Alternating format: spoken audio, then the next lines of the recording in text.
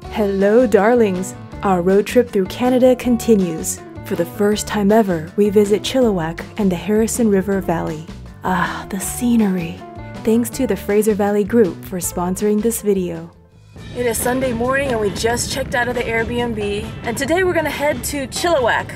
It looks like it's written as Chilliwack, but I confirm it's Chilliwack. Before anything else, we gotta fuel up.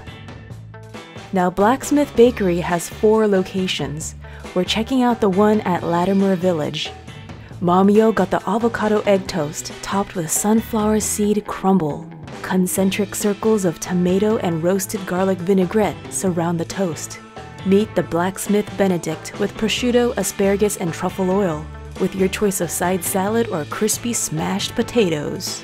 Definitely feeling the truffle, but it's very subtle. There's a little sourness that makes it more enjoyable. I think it's coming from the hollandaise sauce. These croissant pinwheels have mesmerizing shiny layers of crispiness, while the raspberries and pistachio cuddle with the cream. The pastry base itself, it tastes like vanilla. It's sticky on the outside. Mamio has a unique way of eating this. It's the peel method.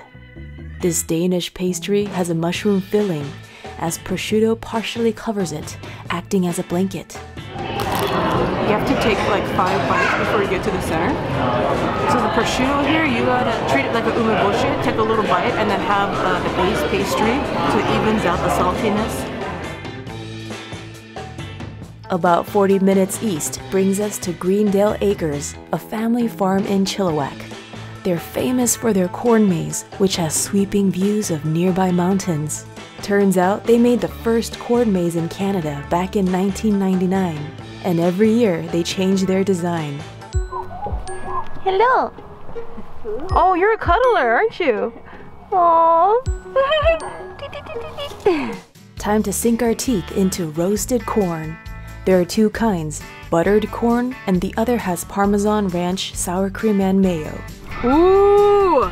It's very sweet, buttery corn. It was very easy to eat all of this. We meet up with Vanessa, who gives us a tour of the farm. Hi, my name's Vanessa Audi, and this is our family farm, Greendale Acres. It started 25 years ago. Our goal is to make it so that everybody feels like friends and family that arrives on our property. So this year we grew thousands and thousands of zinnias, and we started a You Pick Flower experience, and so anybody can come and pick flowers on the farm, and we make them super cheap. They're like $5 for 10 stems. We just want people to take the beauty of the farm home with them and to be in the flowers because it's such a beautiful experience. We have different colors and varieties of zinnias on the farm. When you pick them, it's interesting because you have to make sure, see this one? Not ready to cut, but this one is ready to cut. So if you cut them too early, they won't last, but if you cut them right at the right time, they take like probably a week and a half that are still beautiful in your house. So we grow all our pumpkins on site here, and we have another property off site that we grow a few more on, and we have lots of different varieties, heirloom pumpkins, some huge carving pumpkins, and then we have our giant Atlantic pumpkins as well. So we have lots of different animals on the farm.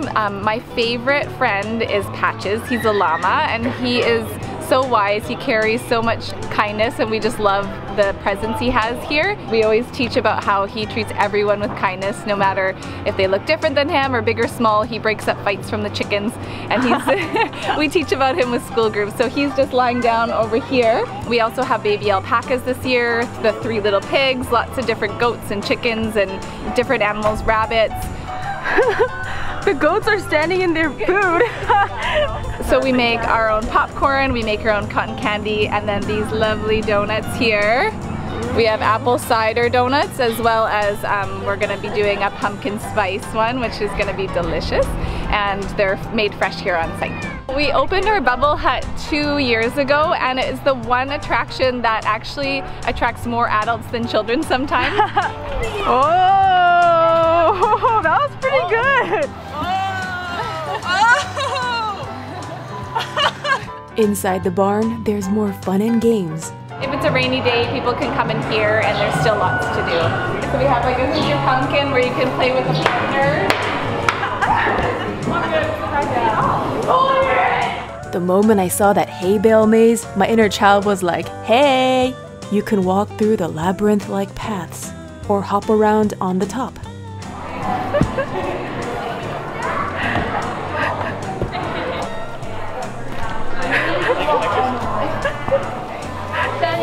sand.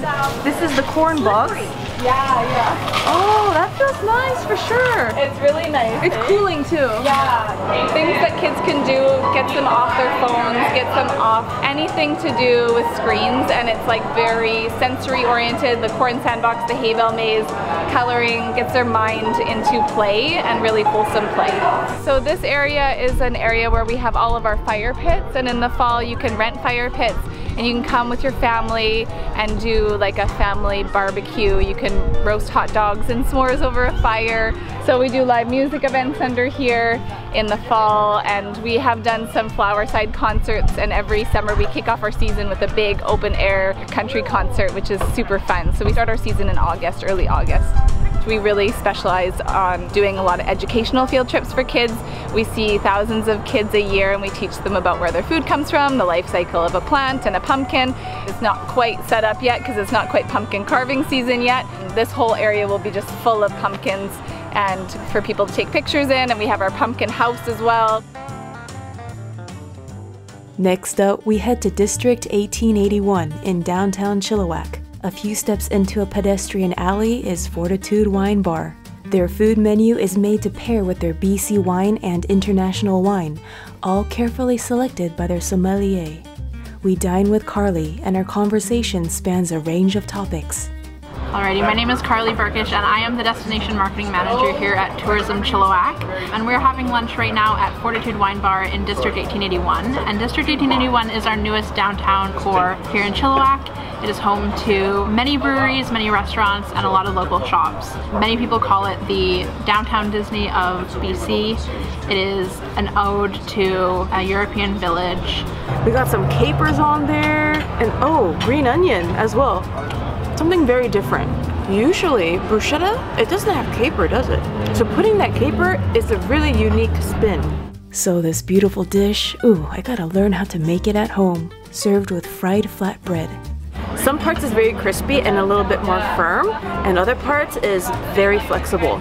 So let's dip it into that feta. It's so good. You can order just this. You know, it kind of tastes like a fried donut, but less sweet and savory. But wait, there's more. Upstairs, there's a special event going on. My name is Ashley. I'm the wine director here at Fortitude Wine Bar in Chilliwack. Today we are getting set up for Sunday school. So once a month we host a wine class. It's an irreverent deep dive into wine, kind of a nod to growing up as a pastor's kid and always going to Sunday school at church. So I thought, why not kind of make church here? And so super fun.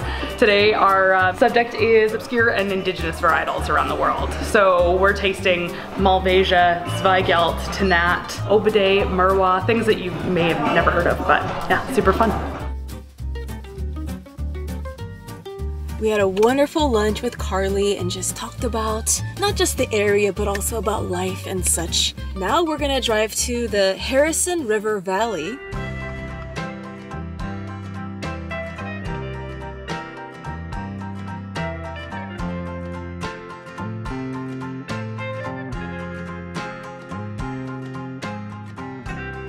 Surrounded by coastal mountains, Sandpiper Resort is home to Rowena's Inn on the River.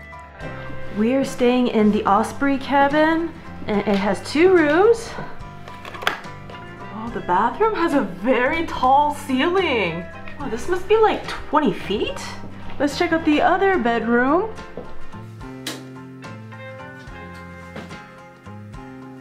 On each side of the bed, there is a charging station. So you might be wondering, where is the closet? Well, we have the hooks. There's a luggage rack. And if you go into the living room, there is a armoire. And when you open it, we have a place where you can hook some clothes. In here, extra pillow, another pillow, iron, and the board. We have a kitchen with an island that functions as a dining table. All right, so we got some wine, water, and Pellegrino. So we are right here, the Osprey, and nearby, the red line, that is a trail. Within walking distance is their on-site restaurant, River's Edge Clubhouse. There's a glass room patio with a waterfront view of the river. We gravitate towards a cozy nook by the stone fireplace. Above hangs a tapestry depicting flowers and birds. Mommy O got the burrata salad, and the second I saw the words Argentinian choripan, I knew I had to try it. It had chorizo, smoked red pepper aioli, and chimichurri. I think the magic is in the sauce and the sausage. It's our final night in the Fraser Valley, and I don't want to leave this valley. We still have tomorrow morning. We're gonna head east for breakfast and then head back home.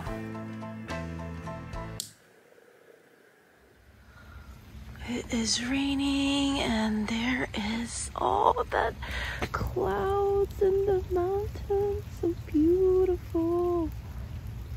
We're gonna go on a morning stroll before we check out. Here's a trail map. And they talk a bit about the animals here and the salmon life cycle. The world's largest winter bald eagle gathering is here. We are right here right now. And then we're gonna pass through the 14th golf course right here.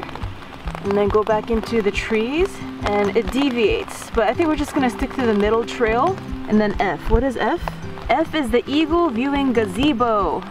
And so there are the eagle signs here, which means it's the eagle congregation location. And the salmon signs are here. That is the salmon run viewing location. After looking at the map, I'm guessing this will be about a 10-minute walk one way. Oh, look at that tree, so curvy. Wow. This trail passes through the golf course. Oh, look at that. Oh, I think we're gonna get closer and closer to that view. Excited for that. I think it's this way.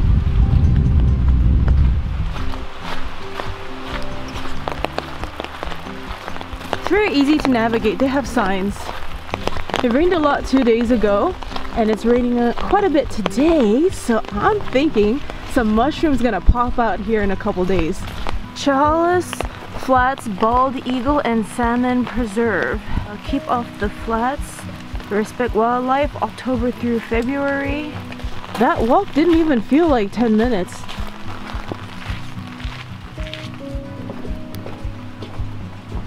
Oh, let's take a look at this beautiful view. It's a good place to just sit and relax. You can even bring a book and just like chill here while you listen to the water. There's a lucky penny on the bench, sitting at the edge.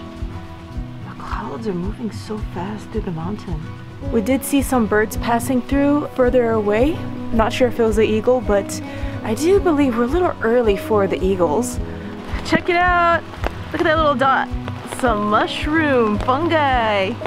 More mushroom fungi. Polypores. And right here by the trail, here's some more. And teeny ones.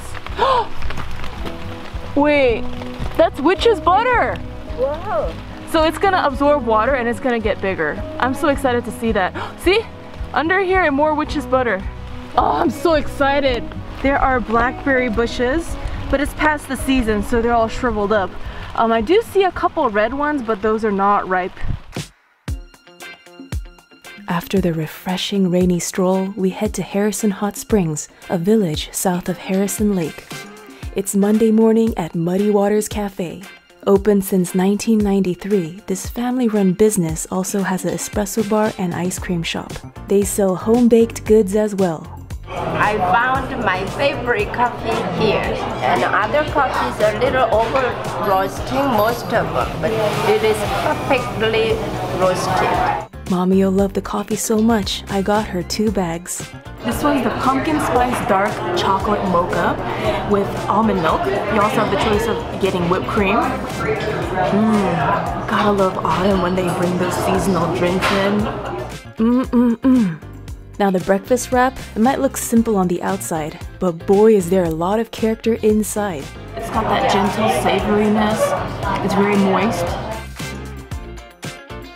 Oh, these vibrant colors are waking me up.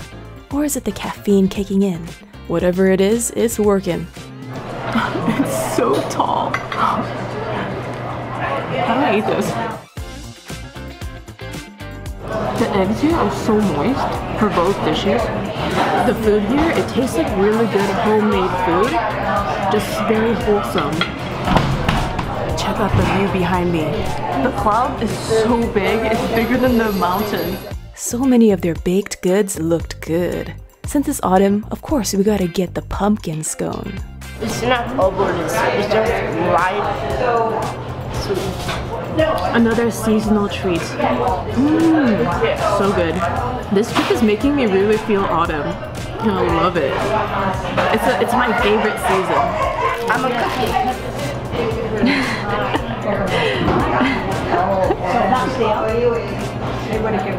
Does your mother say don't play with your food? My mother plays with her food. Oh, that must be chocolate in the middle. Speaking of chocolate, there's plenty of it next door at Rocky Mountain Chocolate. Later, I learned that Rocky Mountain Chocolate was founded in Whistler, BC in 1988 by a husband and wife. Since then, they've grown to 45 locations throughout Canada. They work in small batches and entirely by hand. We happened to walk in on them while they're making almond ridges. Hi, my name is Mark. We are here at Rocky Mountain Chocolate Factory in Harrison Hot Springs, and boy, do we have some delicious treats for you. They sell a wide assortment of ridges, and they use local ingredients as much as possible. So these are sponge toffees. Very interesting. And then these are the sponge toffees dipped in chocolate. That's a very interesting texture. It kind of reminds me of like astronaut food, the texture.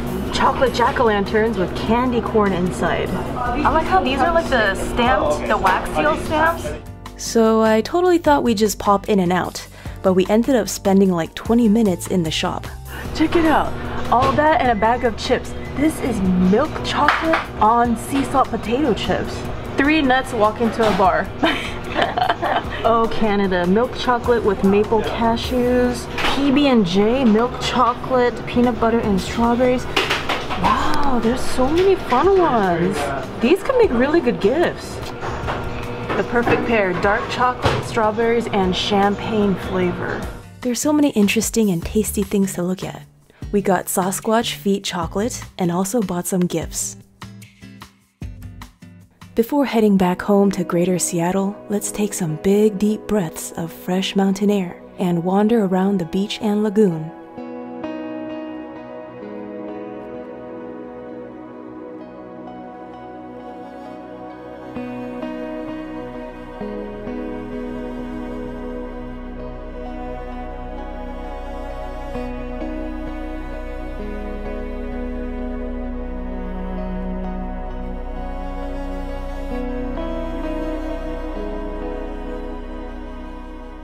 Oh, and don't forget to say hi to Sasquatch, aka Bigfoot. What a lovely area this is. Oh, such big mountains. Because we're close to the mountains, it looks very big. So it really feels like the mountains are hugging you, and the mountains are being hugged by all these clouds. Everyone's just getting hugged. Because the clouds keep rolling through the mountains, every time you look, every few minutes, it looks different. And when you get a huge cloud covering a mountain, it looks like the mountain's not there. So it's like the landscape is always changing. And now we're gonna head home.